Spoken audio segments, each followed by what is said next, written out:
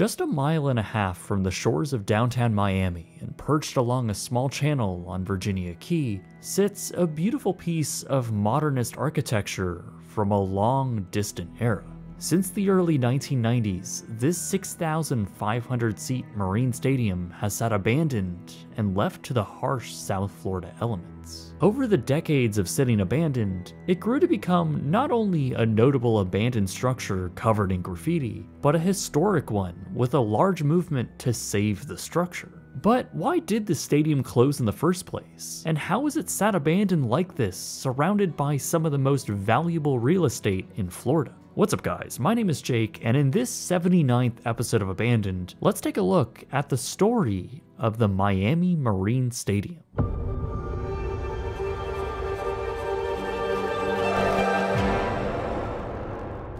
This episode of Abandoned is sponsored by Vessi. Check out Vessi styles at vessi.com/brightsunfilms and use the code brightsunfilms for 15% off your order.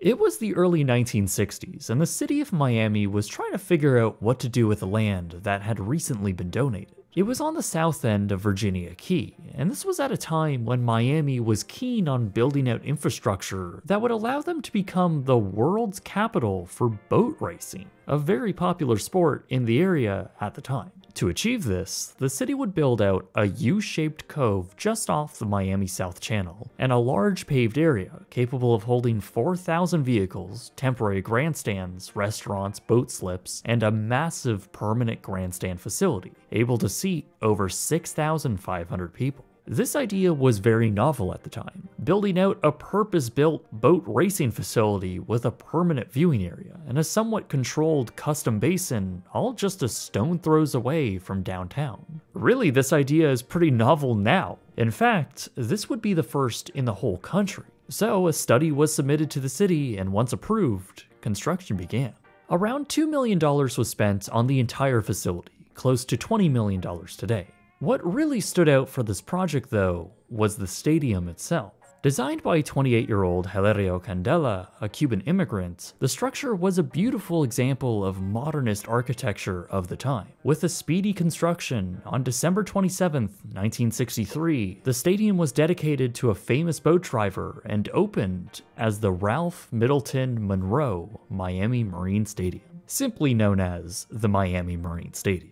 The innovative structure was built on piers, jetting around half of the concrete grandstand out onto the water. With its flowing roof design and striking beams stretching the entire elevation, it was a proper tourist landmark for the city. It helped that the views of downtown Miami were abundant, as spectators would not only gain a perfect view of the performances out on the water, but also a spectacular view of the Miami cityscape.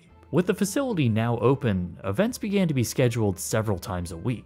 The motorboat races made front-page news, and throughout the next few years, several highly publicized powerboat races would take place here, from the unlimited hydroplanes to an additional 16 boat classes. The sheer speed and the risk these drivers were putting themselves through was a dazzling spectacle tourists and locals just couldn't resist coming out to.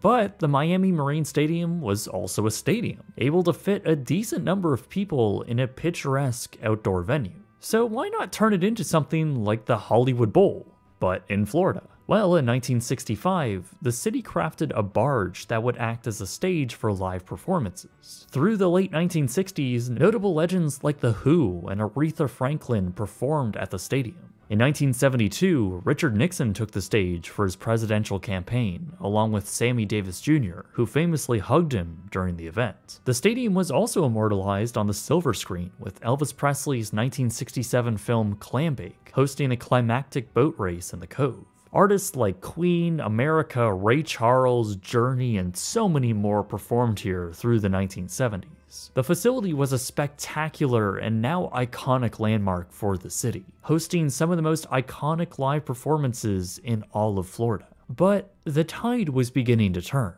Despite large performances like Jimmy Buffett in the early 1980s, the frequency of new concerts were in decline. But that wasn't the main issue here, since the facility was purpose-built for boat racing. However, races were also becoming more infrequent. In fact, the sport of high-speed boat racing as a whole was on the decline. The reality was that boat racing is just very dangerous. Several drivers had already been killed while racing at the Marine Stadium, and the number of spectators they drew became less and less. By the mid-1980s, the events only brought out those who were enthusiasts of the sport, rather than the general public.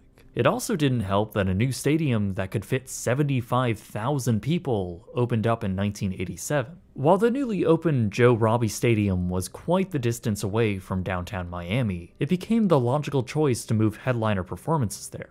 The Marine Stadium took a hit from this, and the same year saw the last major boat race to take place in the Cove. Only a few additional performances were held there through the early 1990s, notably from Tony Bennett and Ray Charles. But then came an event that was very much unplanned. In 1992, Hurricane Andrew tore through South Florida, causing unimaginable damage. The concrete structure of the Marine Stadium seemed to have held up quite well, but upon further inspection from city engineers, the structure was deemed to be unsafe for human occupation. This was the final blow for the city. Strapped for cash due to the immense damage from the hurricane, they had little interest in making the necessary repairs to reopen a stadium already in financial decline. So the property began to sit unused and completely abandoned. Years had passed with no intervention, and with the city doing nothing to secure the building, the public began finding their way in. The vast concrete walls became a canvas for many, tagging almost every surface of the stadium, some with their name, others with genuine works of art. The structure became known for its graffiti and sort of an underground abandoned spot to easily visit and explore. To the outside world, especially those who remembered the stadium when it was open, they had all thought it was abandoned by everyone involved.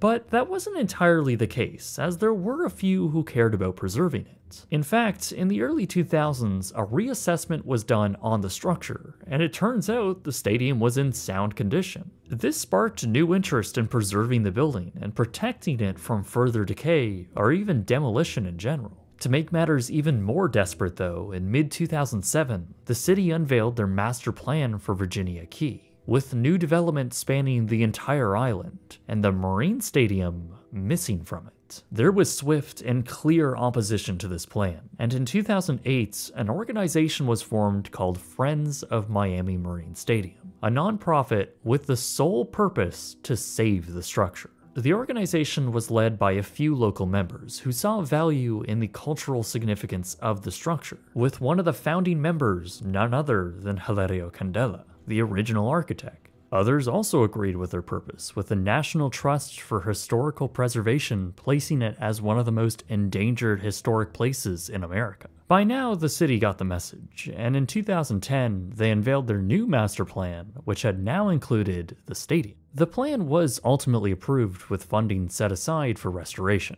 but progress on this would only crawl along. Meanwhile, the stadium was continuing to be a safe haven for graffiti artists, as well as an intact, abandoned relic from the 1960s, painted over in an ever-evolving art display. The area around the facility was put to use though, hosting some large events and even the Miami Boat Show on several occasions. During this time, the organization was desperately trying to find funding. Public money just wasn't materializing, so they had to turn to private donors to fund critical site surveys. By 2016, the most promising update was announced, when the city had finally locked down a plan and a timeline for restoration, approving the spending of $45 million in the form of revenue bonds. Revenue bonds are essentially just loans taken out from private investors that would be expected to be paid back in full by the income the project would generate, and in this case, the city would be hedging their bets that the Miami Marine Stadium would be a worthwhile public investment.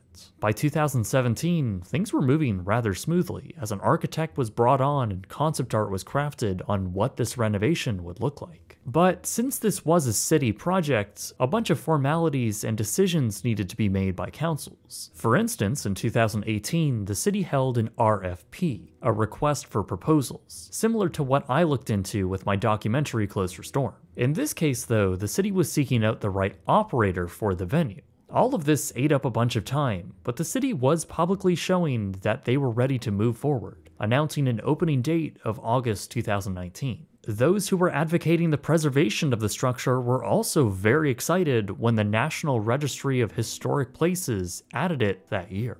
But there were also some speed bumps. The city canceled negotiations with a potential operator twice, and as August 2019 came and went, nothing significant at the stadium had been done. Though security was now on site, meaning the graffiti haven it once was had now been sealed off and locked in place. On the public side of things, the messaging was that construction was apparently about to begin any day. But it wasn't that easy, as they found they needed to complete brand new studies on the pilings to ensure their engineering data was accurate. So that began. By now though, those revenue bonds, the primary source of money to restore the facility, had expired. This was in late 2021, and the city decided to defer renewing them to May of the next year. But May came and went, and the city decided to defer renewals indefinitely. So, while it seemed like the project was dead in the water once again, it actually wasn't. Sort of. See, the nonprofit organization still had money from various grants over the years, and put them to use by getting to work in September 2022, replacing some of the pilings and reinforcing others. But this infrastructure work to the facility would eat up nearly all of the grants and donations they had. They would need millions, likely tens of millions more to get the property anywhere near what the concepts called for. So that brings us to now. It's been a long road of false starts and red tape. It's been over 31 years since the closure of the stadium, and 15 years since the organization was formed to save it. It's gotta be pretty painful to see so much promise, so much money come through the door, only for it to literally expire because the paperwork took so long. But some work is being completed. Critical infrastructure that should literally set the foundation for a much larger restoration. And I think there's a lot of people eagerly awaiting this project to get completed and to experience this work of art in use once again. Sadly, Javier Candela did pass away in January 2022. But his work is a testament on how great this structure was. Building something genuinely beautiful, but also a structure that has held up, partially unmaintained for over 60 years in one of the harshest climates in America. I think the stadium should be saved, and I think it would be truly so special to see it in use once again. I can't even imagine how astonishing it must have been to see some of the greats perform there. But this landmark has a long road to go, and it likely won't get there without the city's help. There needs to be a lot of public and political interest to get this done.